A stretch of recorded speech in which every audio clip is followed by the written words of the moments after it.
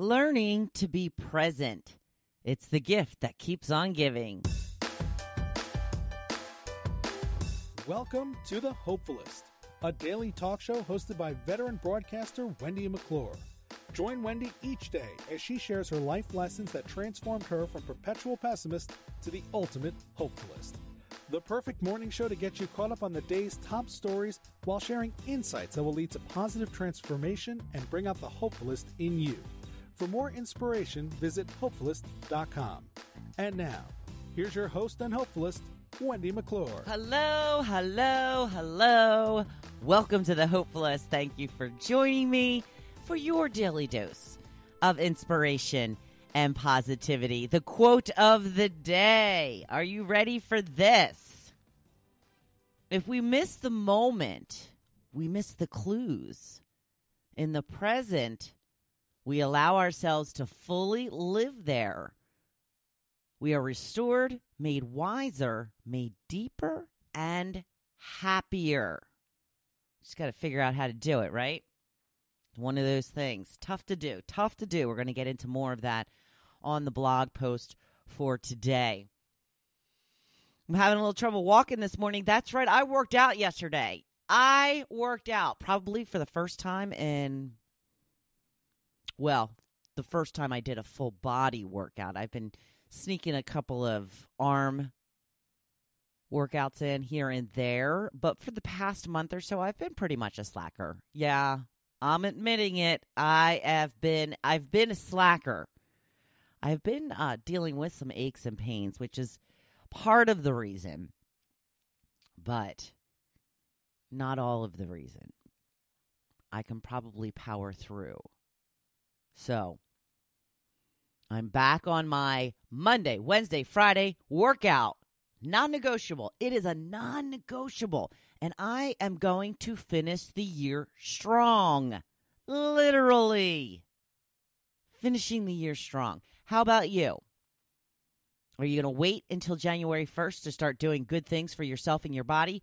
Or are you going to just start now? It's December 1st, people. Yes. The start of a brand new month. It is the last chapter of 2020. And we can make it a good one. We can change the whole ending of this book by putting that twist in the end. You know, all the best books have a twist at the end. Let's make December the twist to 2020. Oh my gosh, you all posted your trees for me yesterday. They are so gorgeous. I loved them all so much. If you have not had a chance to check them out, go to the Hopefulist group page. And I posted 2 of my trees, my smaller trees, because you know I'm tree crazy. I'm the crazy Christmas lady. I have already posted a picture of my massive living room tree, and then I have 2 smaller trees, one in the corner of my house that has been deemed my nautical/home tree, and I put one out on the porch, and then everybody posted their pictures as well on that post. They're so pretty. There's so many of you that posted your pictures, so thank you so much for doing that. I love seeing everybody's different takes on their trees. The different decorations, and do we do colored lights? Do we do white lights? Which leads to the topic of the day. I have typically been a white light person on my tree, but for the last couple of years, I have done red and white. So I guess that's technically colored. Even though when I think of colored lights, I think of the multicolored, which I don't know if I've ever done that on a tree. I think maybe once or twice I've put colored lights on the tree. I'm not a fan of the colored lights. I know the kids like colored lights a lot more. I typically like white lights, or red lights, because red's my favorite color. And I do like to throw some red in there. So I guess technically I have a colored light tree, but not in the multicolor fashion that I kind of think about when I'm talking about white versus colored lights. Outside, we have colored this year. Typically, I like to have white all over. Now, the last couple of years, I've had that laser light for the outside of the house. They've all broken. I bought this. It's not a laser light, but like a silhouette light. When we first moved in here, that does like the different colors and speeds and all of that. It's not just the, straight on laser drape light, which is what I love. And I had bought one 2 years ago, I think, with an end of Christmas sale.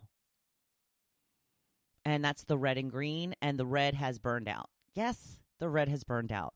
So I decided to put the original one back outside, and right now I can set it to any color that I want. I have a choice of white, I have a choice of red, I have a choice of red and white, I have a choice of multicolored, I have a choice of red, white, and blue, and then red, white, blue, green and blue. It's all over the place. So I figure I'm going to do a change every couple of days. And then we decided to put multicolored lights around the edge of our garden out front in the house. We had bought these, big type old-fashioned bulbs for a tree that we had in our yard at the last house we lived at here, our rental. And we haven't really, with the first year we lived here, I think we strung them along the roof. Honestly, I don't like my husband up there. I just don't like him up there. We don't do that anymore. Let's just make it simple. That's why the laser lights are perfect, right? Perfect. If only I could get them to continue working. Every single laser light I had refuses to work. I did put the laser light in the porch with just the green showing, so that's good too. It's fine. So when I asked my husband how he thought the lights looked outside from the front of the house, he said, I don't know. It looks like that, it looks like we were just being lazy. I said, well, we were just being lazy. I often wonder about the people who have these like super straight lines along their roof line and around their windows. Like, they must really take a lot of time and secure those properly. I can't even figure out how to get garland to stay on the rails of my steps. We tried that the one year, and every day I came home and they were drooping a little more, falling down the rail a little bit more. I don't know. I don't know what we do wrong. I don't know. I don't really want to put nails or something in the wood. So I guess I kind of half-ass it. I don't know. We haven't even done that the last year or two. I might look into getting a little bit of garland for the rails this year. We'll see. We will see. I have to hit Michael's again today for a few things that I am putting together. I'm going to tell you. I haven't put it together yet, but it's in the works. A Hopefulist gift box. Very limited supply. And it's going to be either a gift for yourself or a gift to someone that you think could benefit from a little inspiration and positivity. It's going to be setting you well on your way to becoming the happiest, most joyous version of yourself. Stay tuned. It is coming. It is coming. So I wanted to hear about your white versus colored lights. And I have to say, a lot of people say both because they do sell the trees now that blink back and forth, or you can set them on either one. So I'm going to allow that one for the cheating. A lot of people also have different preferences for the tree lights versus the outside lights. But I still think, I know that in my own little informal survey, white lights still kicked ass. That's right. White lights, 70% of you prefer white lights. And 30% of you say you prefer the colored lights. So there you go. I think it's maybe something as you get older. You like the simplicity. I think there's a certain elegance to the white lights. Yeah, it's a little more classy. Colored lights, fun, frivolous. White lights, a little more elegant and classy. Just my opinion. It is just my opinion. On to the blog post for today. We are talking about being present. That's right. I put up a little grounding exercise that I stole from someone on Facebook a couple of days ago. And it says that if you need to ground yourself, this is another great way to bring yourself into the present moment. Name 5 things you can see, 4 things you can touch, 3 things you can hear, 2 things you can smell, and 1 thing you can taste. Looks a little bit like my guided gratitude journal, does it not? But learning to be present in the moment, it's one of the hardest things to do. It truly is the only way to experience all the goodness in life. So it is worth working on. It's something that takes time to master and even more time to remember to keep doing it.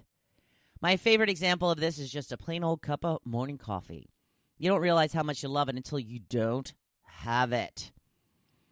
I had to get some blood drawn on Saturday, so I had to fast until I got there at 8 a.m.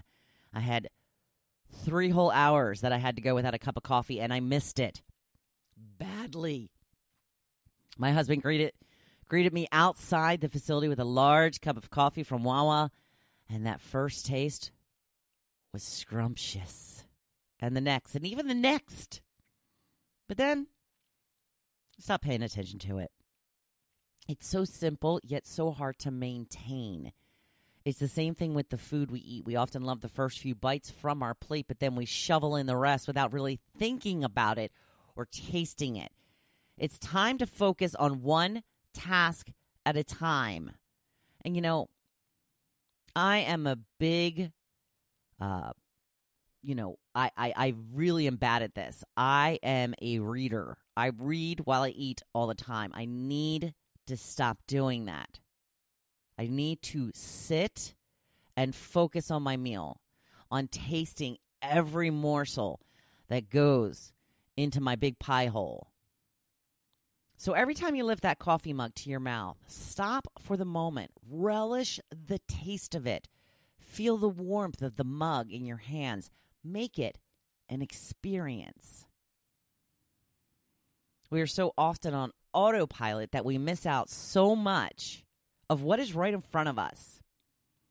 Did someone ever compliment your work area and you realize you don't even notice it anymore? You may have put a lot of time, effort, and money into your workspace. Take the time to appreciate it. Look at it when you come in first thing in the morning. Smile at how much you love it. Make it a little more cozy with a fuzzy throw for the back of your chair. Take in the scenery and appreciate. Sit back with wonder at how much you love your space. Being present has been something I've been practicing a lot when it comes to my dog. She's getting on in years. I want to relish every moment I have with her. I watch her sleep.